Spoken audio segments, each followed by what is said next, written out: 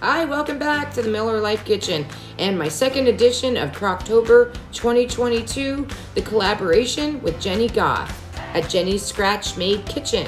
Today I'm bringing you Crockpot Pierogi Casserole. All right, here's what you're gonna do. We are gonna spray. I am using bow tie noodles, and you do want to cook this first al dente, just so they get cooked all the way through. And you're gonna spray your crock pot, put a layer of pasta in the bottom. You wanna use pasta that has a little bit more firmness to it. I have tried this with, you know, like egg noodles. It gets a little bit mushy, so you want something firmer. You could use lasagna noodles and make it more of like a pierogi lasagna, or yeah, anything that has a little bit more firmness to it when it's cooked. Okay, so you're gonna put a little layer on the bottom. Now you're gonna have your onion. I have my onion cut up, and then a stick of butter melted. So you wanna just put these together. Give it a little stir.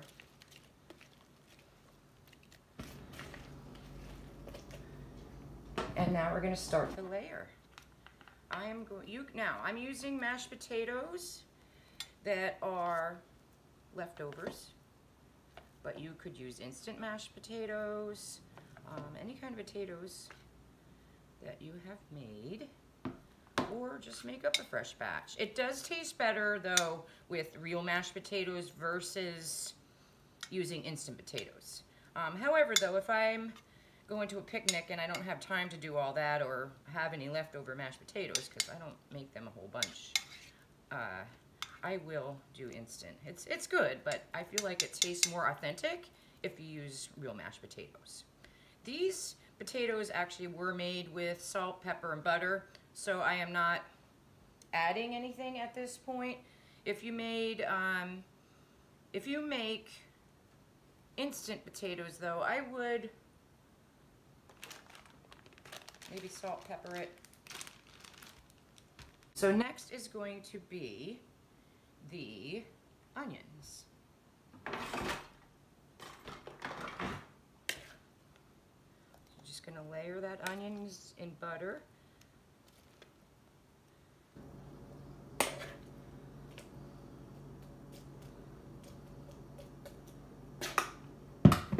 And then cheese. Use any kind of cheese you like. This is prepackaged shredded. Put a little layer of that on. And that's it. You're just going to keep going. Now again, I'm going to do a layer of noodle, pasta. Now I could have done this in a 13x9 crock pot, but I like to be able to make it higher than what that crock pot is, so I do it in here. This also can be made in the oven. This is great though for when you've got a day. I use this a lot for picnics and things like that. So it definitely is something that is great to put in the crock pot, because you don't have to worry then about, you know, having your oven full of everything. And also, if I'm taking this to a get-together or potluck, which people request this, it's so easy to just do it in the crock pot and then take it wherever you're going and then leave it on warm, and it stays warm all day, and you're not transferring it from pan to pan. Yeah, mashed potatoes.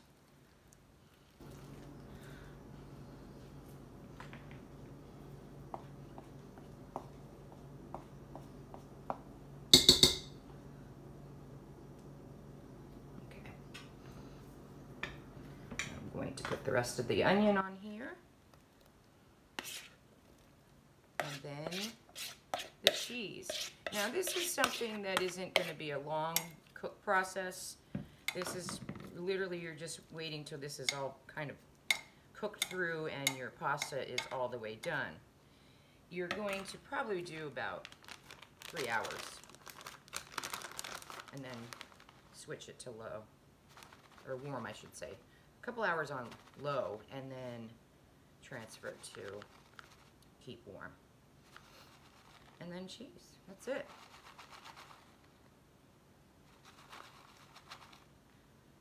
Put my lid on, and we are gonna be back when it's all bubbling and melted through. And then I'll show you how we like to, in Pennsylvania, we like pierogies with onion and sour cream. So once you serve this, you can put a blop or dollop of sour cream on top, and it tastes exactly like an actual pierogi, but look how quick and easy this is. Great potluck and for parties. Okay, see you in a little bit. All right, here we are. This is about 4 hours in. And I was checking if the onions are done. It smells so good. All right, so I'm going to get a dish and we'll plate it up. All right, guys, you know how you think a crock pot doesn't brown things, but set it and forget it, it does. Look at that, we do have browned noodles, we have browned cheese, everything. So I am gonna put a little crushed black pepper. And I know I mentioned about sour cream. I thought I bought some at the store, and I did not. I do have some in the freezer, but it's not the same. So I'm just eating it without, but that's fine too.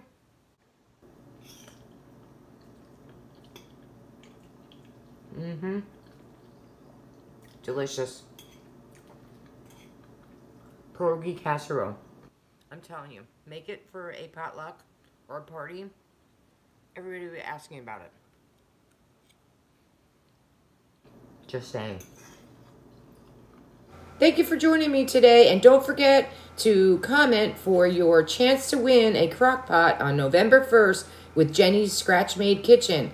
I appreciate your viewing, and I'll see you next time at the Miller Life Kitchen.